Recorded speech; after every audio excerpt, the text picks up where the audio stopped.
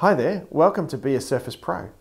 In today's Surface Pro tip, we bring you some touchscreen keyboard tips and tricks. If you're in tablet mode, the keyboard should pop up automatically. But if you're not in tablet mode, that's okay. You can still click on the keyboard icon down here in the bottom right corner. The touchscreen keyboard has a nice touch-friendly layout, nice and simple to use. Down in the bottom left corner, you'll find numbers and symbols.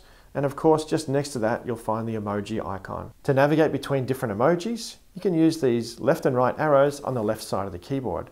And it's the same with numbers and symbols. Back on the keyboard, you'll notice that across the top row of keys, there's a number up in the top left corner. To access that number, simply press and hold on the key and swipe up to type in the number. If you're a bit impatient like me, you don't have to wait.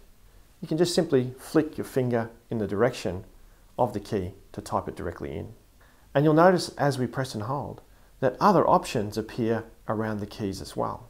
On the letter T, you'll see across in the top right, TM. On the letter C, you can see the copyright symbol. And we just swipe across to type that symbol in. Press and hold on the question mark to get access to a whole bunch of handy symbols, like the @ symbol. Press and hold on the full stop to get to a colon, the comma to get to the semicolon, and the single quote to get to double quotes and different variations of that. Down in the bottom right corner, you'll see a little keyboard icon, and this allows you to switch between different keyboard modes. For example, we have the split screen keyboard, the handwriting input panel, and the standard keyboard layout. The standard keyboard layout will be turned off by default, but you can enable it by going into the typing settings in the Settings app.